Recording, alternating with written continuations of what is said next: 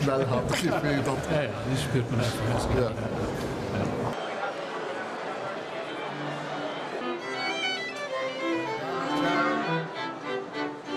Ladies and gentlemen, good evening to the 11th Challenge Bibendum Trophy Night. Thank you.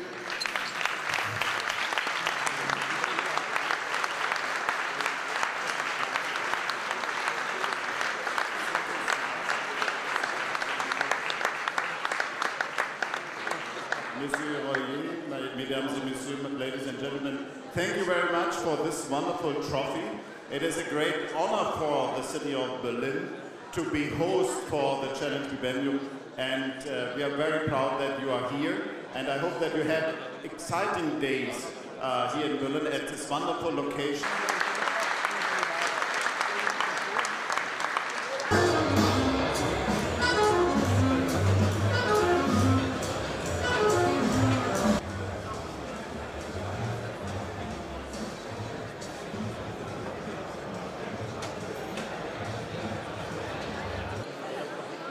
Ich würde gerne noch einmal Pat Cox aufrufen.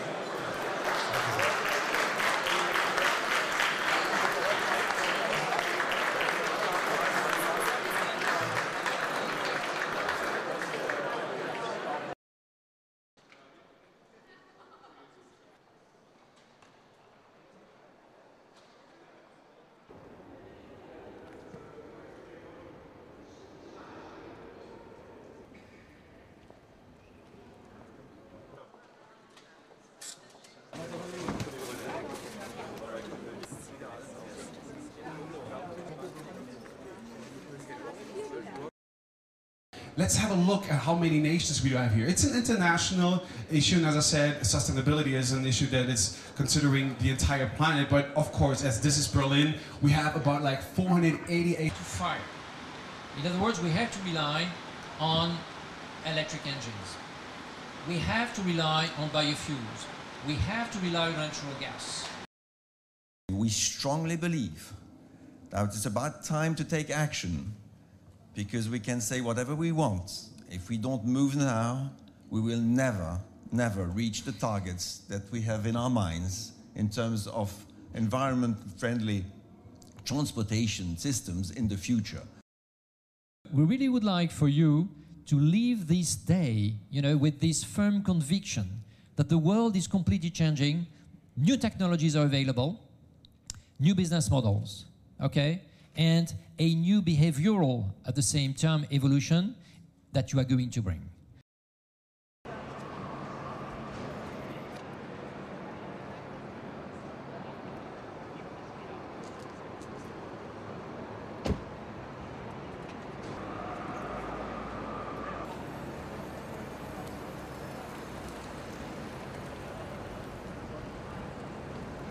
So you hear no sounds? It's a pure electric vehicle. Feels nice. So we have a good flow.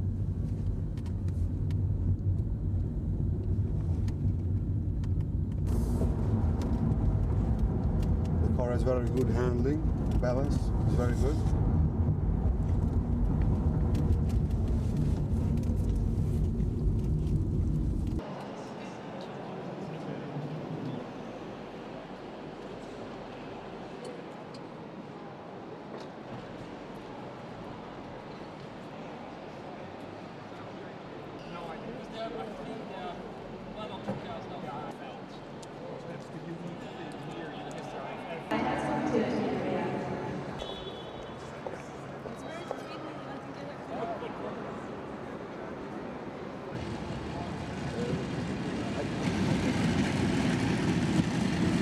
Just come to look at some future of automotives and see how the electric powered cars move forward, and see some good prototypes as well. Yeah. Braking. Oh, okay. Yeah. No? No. So, this could be, because it makes sense. I'm very interested in electric driving and things like that. I heard a lot of that in my studies, but I never can try out. So that's the main reason why I'm here.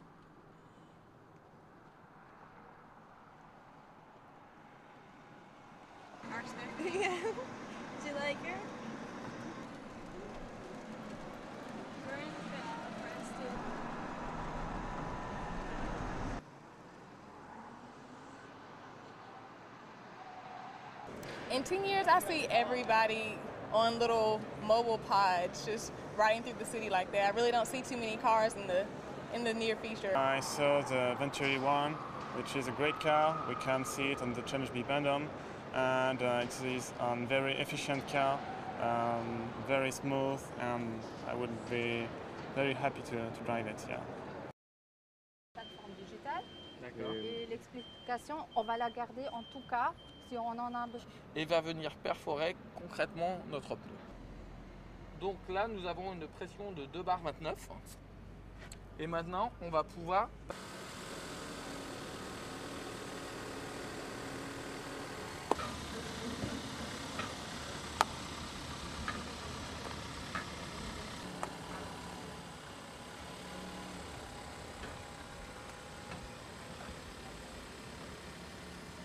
pour voir la pression que nous obtenons.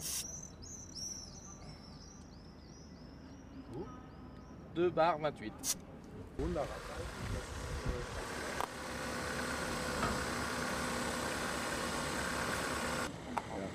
Weil dann wäre ich nämlich nicht so entspannt, wenn ich jetzt in 20 Minuten...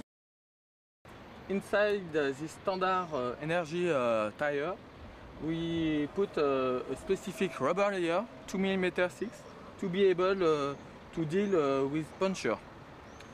With this rubber, we are able to solve puncture with nail like that, for example 5 mm. We can clearly see that this nail is more longer than the total thickness of the tire.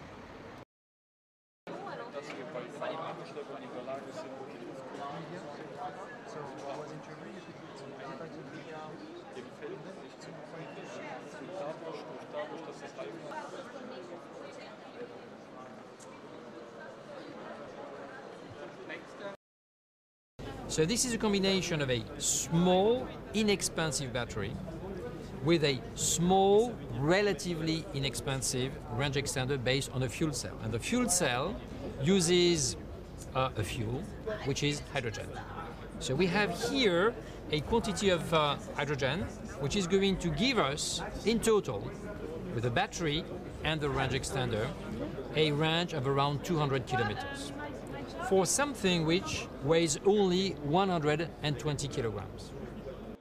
Once the battery is discharged, you rely on the range extender.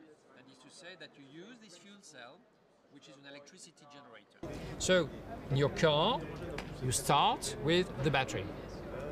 When the battery is discharged, then you count on the range extender, which operates with the hydrogen.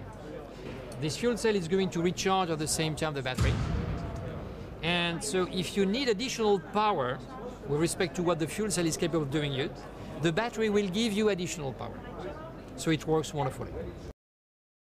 We have real challenges which have to be addressed about the necessity to diversify energy. We can't continue with the oil only.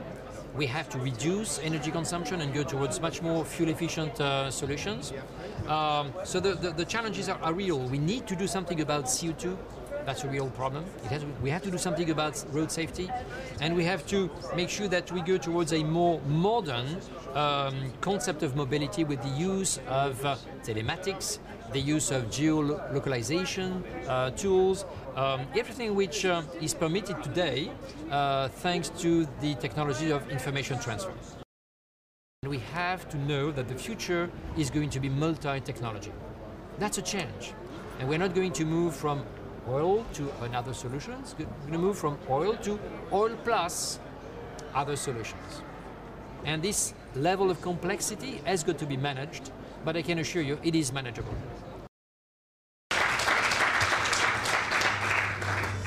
And she's a 35-year-old middle-aged mother.